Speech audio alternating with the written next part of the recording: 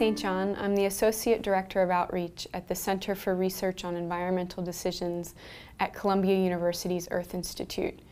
At CRED, as we call it, we study how people make decisions under conditions of uncertainty, including climate change and other environmental issues. You published the book, a guide on the psychology of climate communication. Why is such a book needed?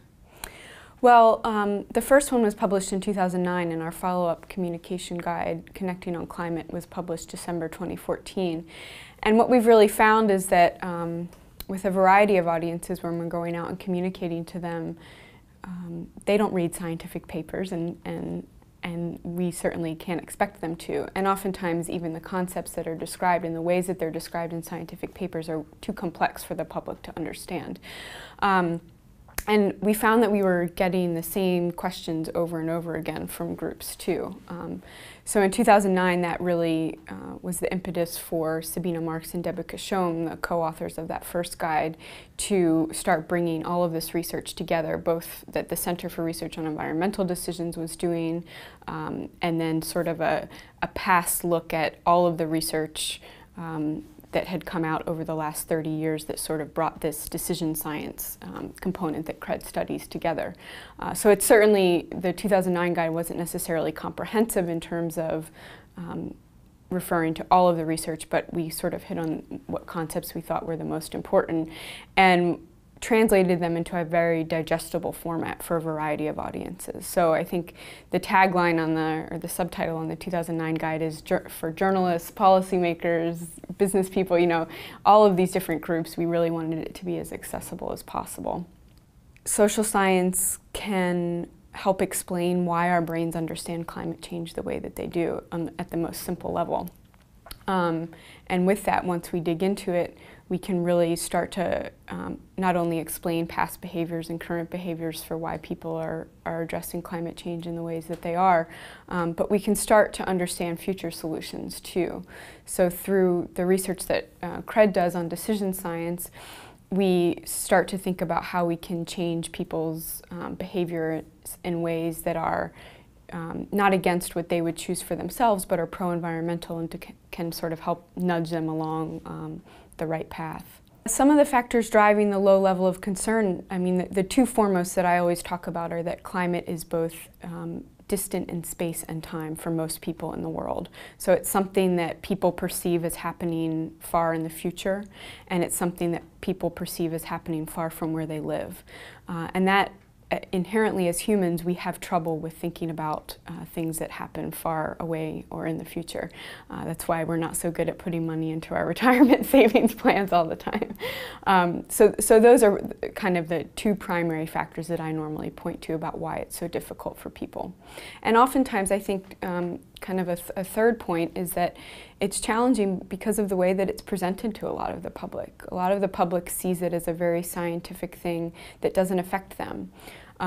So if we can show the public how it's affecting them now, today, where they live, and also that solutions are actually possible, that there are things that they can do that can contribute to viable solutions, then we can go a long way toward engaging them and I think getting them more concerned and supportive for action on climate change.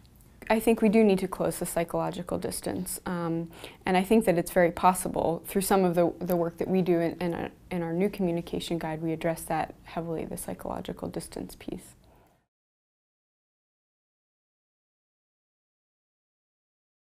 Yeah, so confirmation bias is the idea that we as humans seek out information that confirms what we already believe to be true.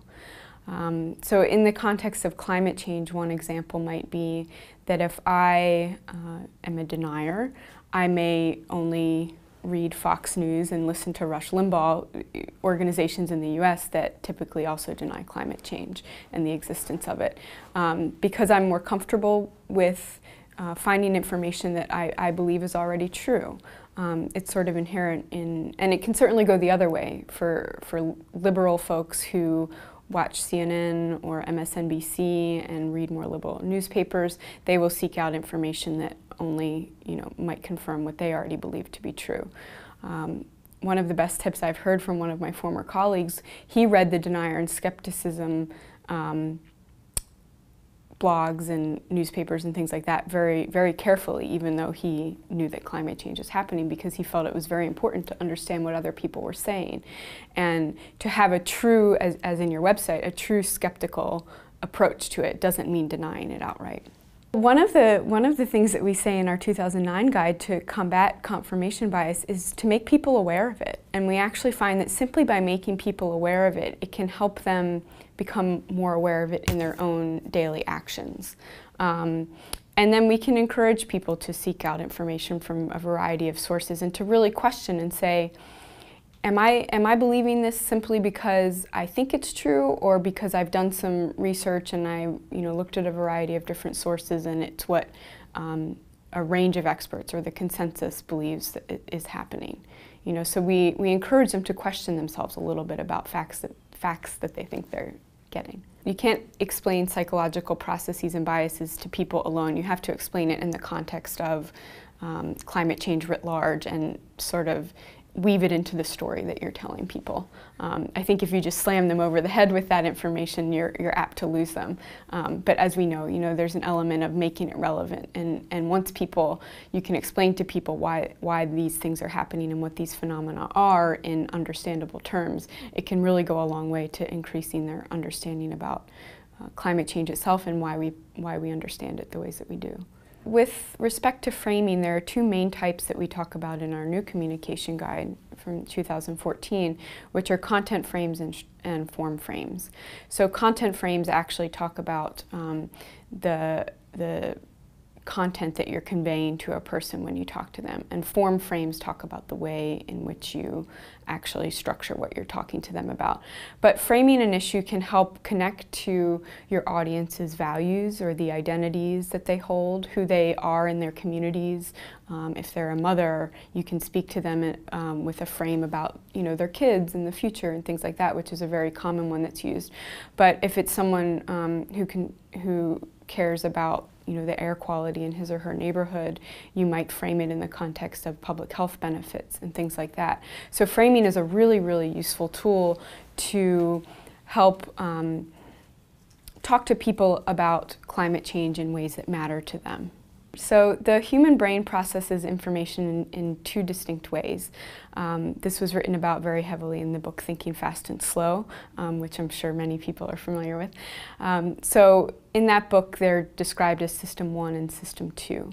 But really we have two systems in our brain. One is sort of our analytical processing side, and the other is our very emotional or affective processing side.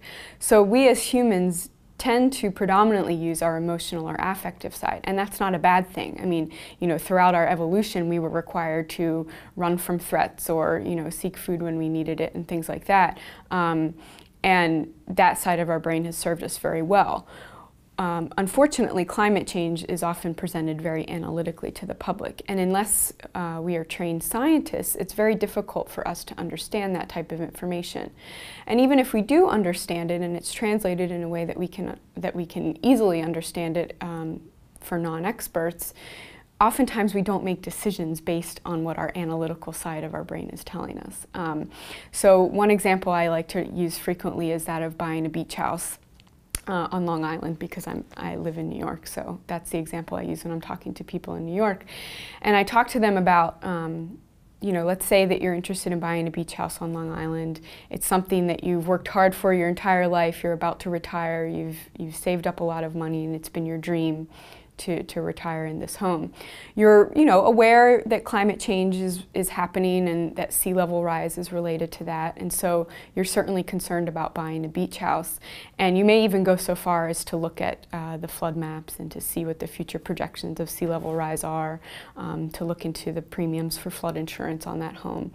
But in the end, what will likely make the decision for you is the fact that you envision having your grandkids come to visit, having cocktails on the porch and having, waking up to a beautiful view every single morning. And that's the emotional side of our brain. So even if we consider all of the analytical information, we often don't make decisions based upon it. So when we think about communicating climate change, we can speak to the more emotional side of our our brains. And that can be something that's very effective to people. In addition to giving them the analytical and more technical information to sort of improve their understanding of what climate change is, we can also tap into that emotional side. You certainly don't want to make things overly emotional.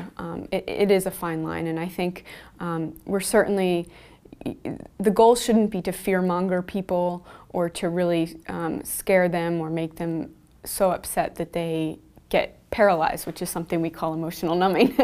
The goal is to just tap into it and recognize that we do make decisions often emotionally, and you know, in that sense we can present the information using both types of information. What are some of the words they use the most that they shouldn't be using? Oh, scientists use all sorts of words that are confusing to the public. I think some of the most common ones are, you know, even the word models is confusing to many people. The general public, they don't really understand what that means, and so when then they hear in the media talking about climate models and things like that, you just completely lose them. I think the role of misinformation is something real, and it's something to be concerned about as an American. I think we know for a fact that there are a lot of concerted misinformation campaigns out there, unfortunately a lot funded by the oil and gas and fossil fuel industries, where they're purposely putting misinformation out to confuse people or to state that, you know, there is no consensus about climate change and things like that, which really does serve to confuse people. I think it can be really challenging for the general public to sort through information when it's presented equally, you know, and unfortunately in mainstream journalism that's what we see a lot, that journalists feel like they need to present two sides to every story, and with the amount of misinformation out there, it appears that there's equal evidence for or against climate change, when in reality we know that's not true. We talk about sort of a few different steps for addressing misinformation. We think the communicators should really acknowledge it, and probably acknowledge it up front, you know, close to the beginning of the messages that they're giving. Because what that does is it sort of, it doesn't make them seem like they're hiding anything, but also it clarifies things for the audience up front. You know, the audience, for the most part, will be trusting the communicator to share with them relevant information. And so if something isn't right, they should know about it, you know, at the very beginning.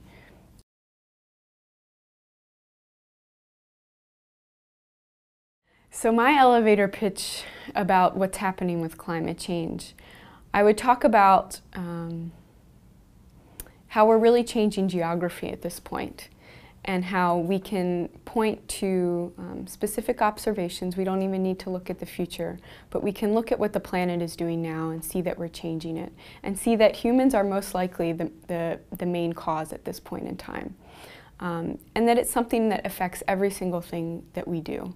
It affects our economics, it affects the price of our food, the price of our gas, how we function in our daily lives.